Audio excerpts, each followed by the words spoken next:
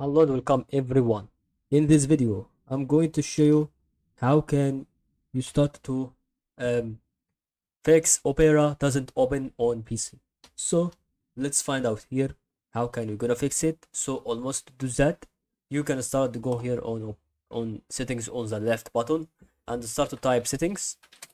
While you do this, you can start to type on setting repair, add or remove programs maybe. So you can start to fix problems with PC. So you can go here, and now we have to start to repair errors, for example about the drivers.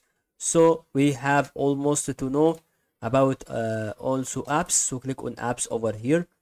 Now we can start to have this, and then almost to app execution analysis. So apps can clear name it used on that. So you can start to have this, but it doesn't include Opera.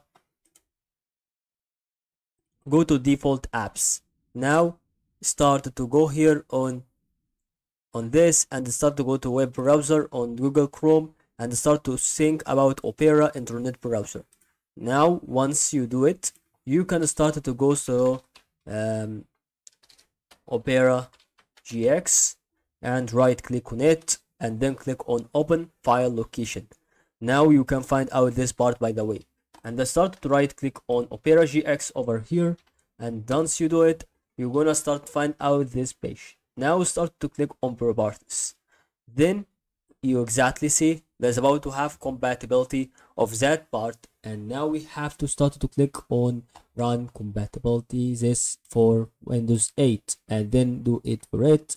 And if it doesn't work with you, but before we do it, start to click on run this program as administrator, and then also click on change high DPI settings if you have it.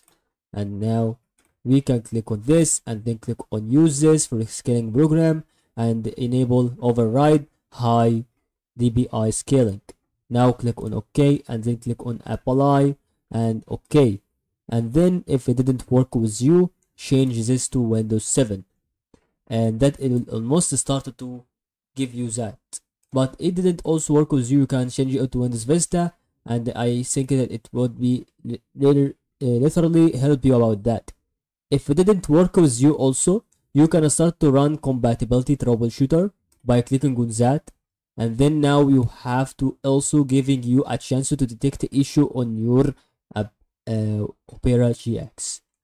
And that is all to help you today on this video.